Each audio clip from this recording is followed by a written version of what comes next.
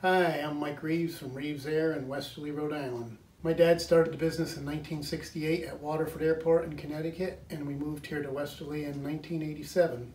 Here's my dad here, one at Waterford, and there's my dad when he got the Charles Taylor Award for 50 years of service. When I was 10 years old, I started following my dad around at the airport, and I just wanted to share a couple of the tips I learned over the years from hanging out with him all this time. One of the most common problems you see in an airplane is when you're doing your run-up, you get like a 250, 300 mag drop on one mag when you're doing the mag check.